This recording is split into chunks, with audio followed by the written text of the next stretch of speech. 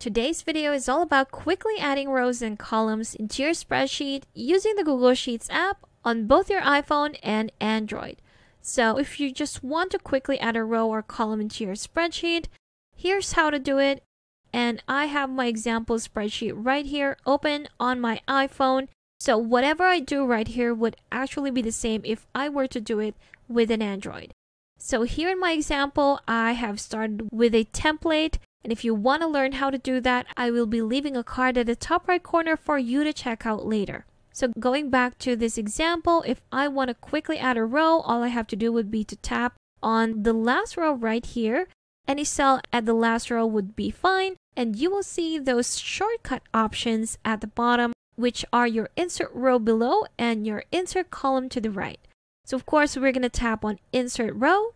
There you have it. We had 27 rows before and now we have 28. If I were to, let's say, add another row just below my unit price right here, let's say from the description, quantity, unit price, and total price, I want to add a row below it. I will just tap on the insert row below again. And there you have it. Next one would be our columns. Again, to quickly add a column, go to the last column to the right. There you go. And tap on the option Insert Column to the right. And there you have it.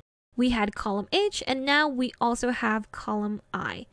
Let's try that again. Let's say I want to add a column in between my unit price and my total price.